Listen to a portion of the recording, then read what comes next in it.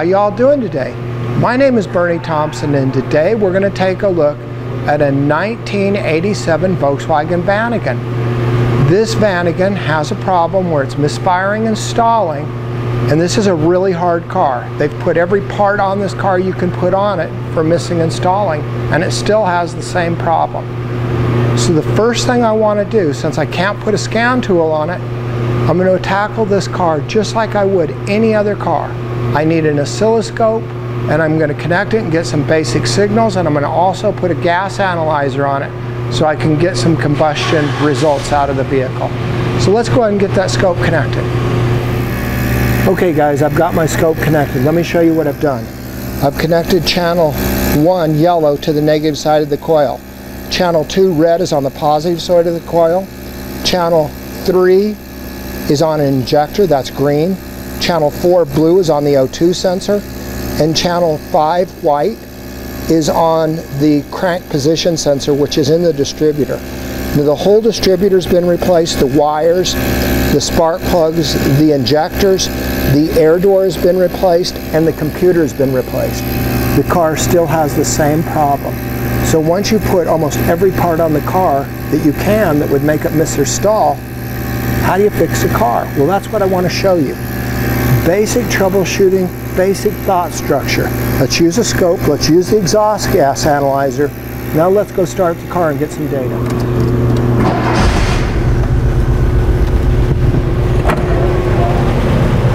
I got the car running. The first thing I want to do is I want to look at the gas traces. I've got 500 parts per million on the 8C. That's raw gasoline, so I'm not burning my gas. That's a misfire. The CO is pretty low at 0.19. The CO2 is real low, 7.1 or 2. This should be 14–15% on the CO2. Remember, I'm taking gas, hydrocarbons, and converting them with oxygen to make the CO and CO2. When this number is high, it shows that I got good efficiency. When the CO2 is low, it shows I don't have good efficiency. But I have a problem right now. I have 5% oxygen. So either I've got a lot of oxygen coming out or I've got a leak in the exhaust. Now this lambda is 1.4. That's 40% too lean. Now at too lean, that's going to give me a problem being too lean. It might stall and misfire. But I need to prove this oxygen, so I want to show you guys a trick. The first thing I want to do is I want to take a rag and I want to plug that exhaust. As soon as you plug the exhaust, it should build up so much pressure it blows your hand off. And that's not happening. And when I plug it, I can hear a leak under there. So I have false oxygen. I have false oxygen getting into this. With a high oxygen number, you can no longer look at lambda reliably. But I can still look and see I have a miss because I got a lot of HC coming out and my CO2 is not high. I'm not converting that gas with the oxygen that's being burned. So my combustion efficiency is very low and I'm misfiring. So let's take a look at the scope now. Okay, now that we know that the gases are not being combusted efficiently, let's go ahead and look at the scope data. First thing I want to do, want to make sure my leads are connected. I'm using 5 leads, I've got 5 connected. Now let's go ahead and get some data.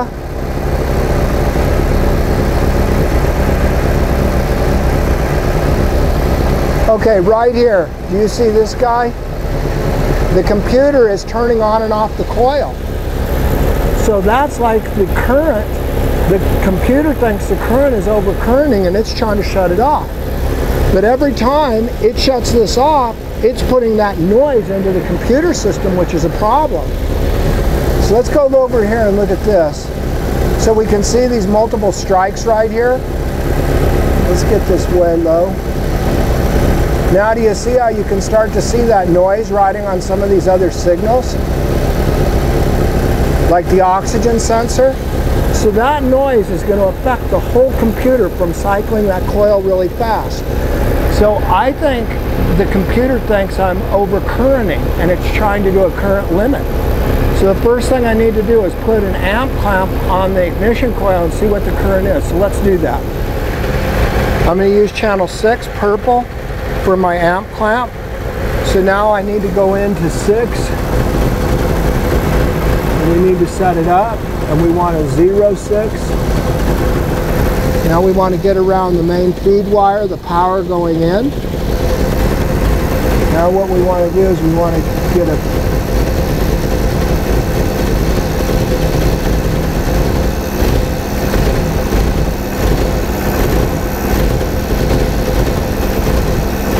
That engine sounds like it's going to stall. Okay, so that's the problem right there. It's stalling, guys. They said it did. This is my current ramp, and you can see how it's a slow rise up. The coil is not shorted, and basically we're only pulling about 8 amps. So a coil, an ignition coil, 8 amps is what I would expect it to pull. But you know, I don't know about something this old what they pull. But most coils are going to pull 8 to 15 amps. So we might think that's okay. But I don't think that's okay. I think that the computer watches how fast it rises, and it sees that it's too fast for the program. So what I want to try to do is put a ballast resistor on this. I'm going to get a ballast resistor that's adjustable, and we'll adjust it to where we can see if we can get the coil to stop multi-striking. So let me get that and get that on there.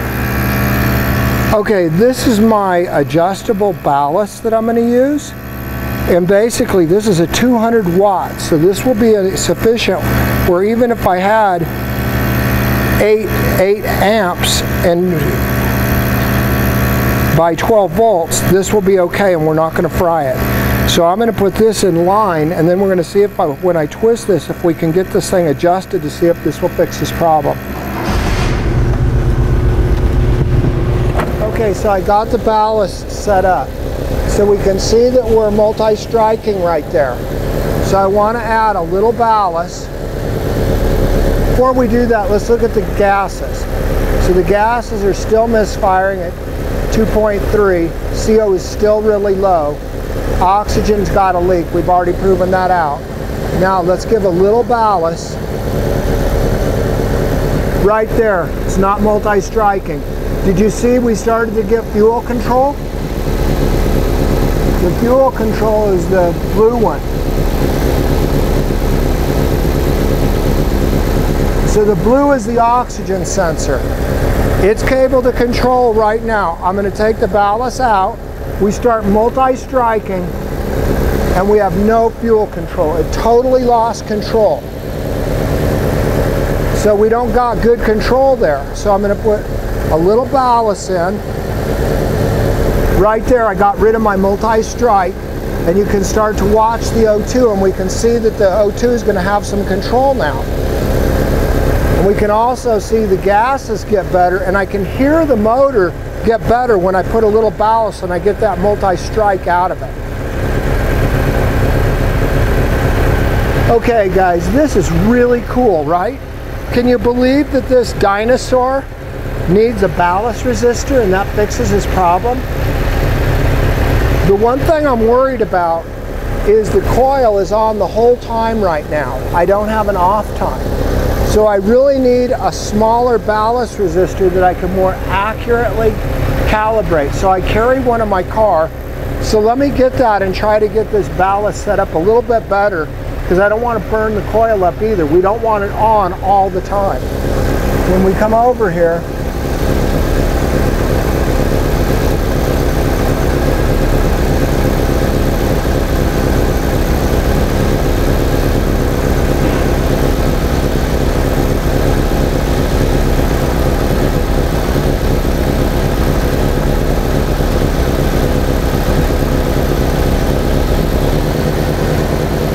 so that's the coil. You see how it stayed all on until it turned off? The current stays on until we fire. I want to have a little more control, so I want to make sure we don't smoke the coil. But that ballast resistor fixed this car's problem. And I'm sure it's going to probably need to be driven and burn the plugs out now that we get it running, and it will totally fix the car. But since the ballast is on, it's definitely running better and smoother. Then my 8C came way down too. It was 500, now we're at 200. My conversions come up a little bit better too. So the computer's doing a better job without multi-striking. Let me go get that other resistor so I can tune it a little bit better to see what we can get done. Okay guys, I got my adjustable ballast resistor. That's what this is. You can see the resistor goes up here. Never touch it because it'll be really hot. You move this band clamp up and down and I can change the resistance. Now what I did was I tried to get it where I just maybe get a multi-strike every now and then, but the coil has less dwell time because I'm worried about burning up the brand new coil they have on here. So we don't want the coil to just stay on, we want it to come on and shut off. And I've got that right now. So we'll cut this off and then I'll make a case. I'll put this in a box and it will stay on the car. We can see the gases were way lower. This was at 500 parts per million. Now we're at 2.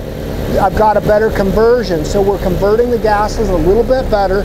And we can see that we're controlling the O2 now, where before we had no control. Now remember, the O2 is in the exhaust with leaks in it. That's going to affect your overall gas rates. So they're going to need to fix the exhaust, and then this car will be really good. And we also need to adjust the CO2 on the air door. That's a new air door. There's an adjustment back here. Once we get the exhaust fixed, we'll adjust the final CO2 adjustment, and then this vehicle will be returned to the customer. Okay guys, this is crazy, isn't it? Sometimes you just got to think outside the box. When you put every single part on the car and it still doesn't fix it, you're going to have to start to look at the data very carefully and analyze it. And sometimes you get an unconventional repair like we have here. If you guys use scopes and use an analytical approach, you too will have good troubleshooting in your base.